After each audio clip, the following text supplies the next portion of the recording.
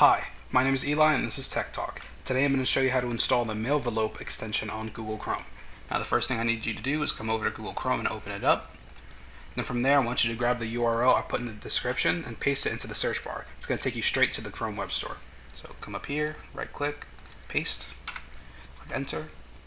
Then from there I want you to come up here to the top left hand corner of your screen and click on the search bar and just look up Mailvelope. Then from there, I want you to click on this first extension. There's going to be a blue Add to Chrome button. Just click on it.